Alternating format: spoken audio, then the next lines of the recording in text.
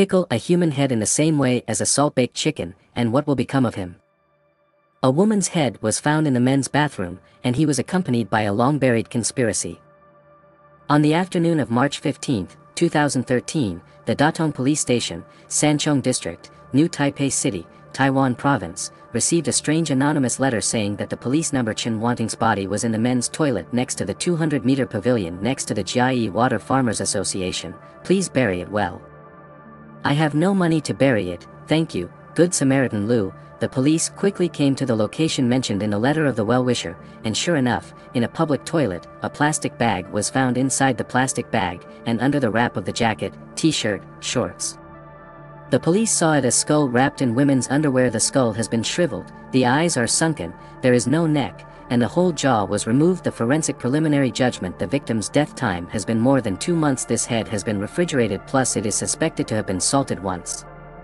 So there is no serious corruption. And on the women's underwear that wrapped Chen Wanting, the police extracted the secretions of 2 men. According to the letter, the identity of this head is likely to be Chen Wanting in the coat that includes the outermost layer of the skull.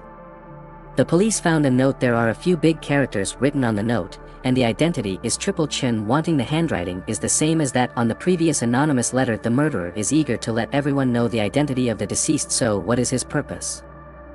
After roughly confirming the identity of the deceased, the police began to investigate Chen Wanting's identity information. Chen Wanting's original name was Chen Shuhui and lived with his 2 Chen Jiafu. Both brothers and sisters are marginal figures in society. The second brother, Chen Jiafu, worked as a cook in a cafeteria, and Chen Wanting was a sex worker. Chen Wanting was handsome and beautiful when she was young. She was a joke in school from elementary school to high school. Even when she was in junior high school, there were scouts who asked him to shoot advertisements and ask him if he wanted to enter the entertainment industry.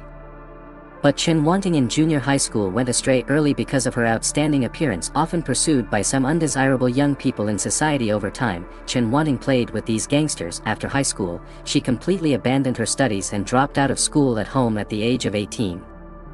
Chen Wanting ignored the opposition of her family and followed her gangster boyfriend to leave the Sanchong district to get married in Taoyuan district and gave birth to a son. But only 4 years later, the 22-year-old Chen Wanting was disgusted by her husband and kicked her out of the house with the child. But Chen Wanting, who did not graduate from high school, could not gain a foothold in society at all and was really desperate. He could only return to his hometown and rely on his mother to get close to him and temporarily live in the home of 2 Chen Jiafu after suffering the devastation of love and life in a row. Chen Wanting's mental condition was problematic. He often wore heavy makeup and walked on the street and smirked at people. Sometimes when he meets a man passing by, he will walk up to him and ask him if he touches his breasts. 100 Taiwan dollars at a time, 50 is okay, and later, Chen Wanting will stop the taxi and ask the driver if he wants to leave for 500 Taiwan dollars. If the driver agrees, he will get in a car. Everyone in the taxi driver in the Mie district knows him. Sometimes he will take guests to his home. The second brother Chen's father didn't quarrel with him a lot after he found out. Even so, life is still the same. Chen Wanting's mental condition is still unstable. For many years, she has lived in the homes of 2 Chen Jiafu until December 17, 2012, 35-year-old Chen Wanting suddenly disappeared. Chen Wanting's mother reported to the police. However, no trace of her was found. The police deduced that Chen Wanting had been killed at this time. But why was her head thrown away until more than 3 months later? The police compared the male DNA extracted from the underwear and found 2 men related to Chen Wanting. But after a detailed investigation, it was found that the 2 men were just Chen Wanting's customers, and there was no motive and evidence to kill each other. So the people who were close to Chen Wanting were the only ones left with his 2 Chen fathers. The police found that since the beginning of 2012, Chen Jiafu began to help his sister buy insurance from 5 companies in a row, and the claim amount reached 6 million new Taiwan dollars for Chen Jiafu, who is in financial difficulty. And on December 10, 2012, a strange thing happened to Chen Jiafu's residence, and a neighbor who lived downstairs in Chen Jiafu found that the sewer was suddenly extremely blocked, and some oil spilled out of the bathroom floor drain, and almost all over the bathroom, and the neighbor couldn't see what it was, but he felt very disgusted. But when he went to knock on Chen Jiafu's door, there was no response, and then after the pipe was gradually unblocked, the neighbor gave up. But after the police learned this information, they were more sure that Chen Jiafu was suspicious for this time, which coincided with the time of Chen Wanting's disappearance. The police did not startle the snake for the time being, but launched a further investigation of Chen Jiafu, and in the cafeteria where he worked, the police learned a key information. on December 9 and 10, 2012. Chen Jiafu took 2 days off and borrowed kitchen knives and gloves from the restaurant made up the whole process of the case. This is a typical murder and body dumping case. The police quickly arrested Chen Jiafu and in the interrogation room, Chen Jiafu confessed to his murder. He did all this for the more than 6 million premiums at the beginning of 2012. Chen Jiafu had already moved the mind of murder and insurance fraud until December. Chen Jiafu spent money too quickly and the funds in hand were not enough to submit the next year's premium, resulting in the lapse of the premium of an insurance company. Chen Jiafu realized that he could not wait any longer. The money had to be cashed out as soon as possible, so he borrowed a kitchen knife and gloves from the restaurant. On the night of December 9th, Chen Wanting was killed in his own residence, and after the body was dismembered, according to his cooking experience, the head was salted and preserved, and put it in the refrigerator, and the rest was minced in batches with a meat grinder, diluted with water, mixed with some fine debris, and discharged from the drainage hole in the bathroom. Due to the aging of the sewer, the meat was removed from the toilet downstairs, but it did not arouse suspicion at that time, and about a week later, Chen Wanting's mother could not find her daughter, so she reported her disappearance to the police.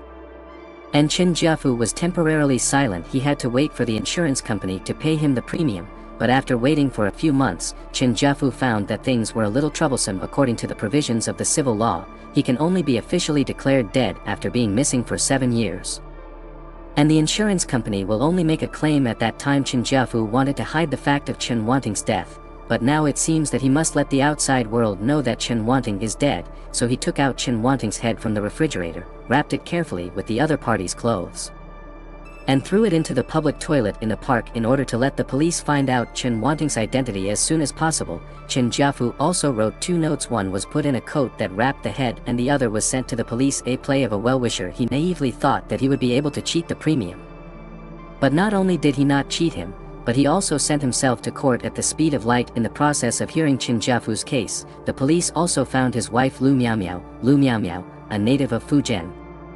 And he left Taiwan shortly after Chen Jiafu committed the crime and returned to Fujian on the pretext of running for funeral. The police suspected that he was suspected of being an accomplice in committing the crime. Faced with the Fujian police's questioning, Lu Miaomiao truthfully replied that he was not in the local area on the day of the crime. After coming back, I accidentally saw the head in the refrigerator. I was afraid that I would be killed, so I quickly ran away. Lu Miaomiao had an alibi, so the police did not embarrass him. In March 2015, after 2 rounds of trials, Chen Jiafu was sentenced to life imprisonment from the original death sentence. The reason given by the judge is that Chen Jiafu is extremely filial to his mother because his mother has lost a daughter. If Chen Jiafu is sentenced to death, it will undoubtedly be even more painful.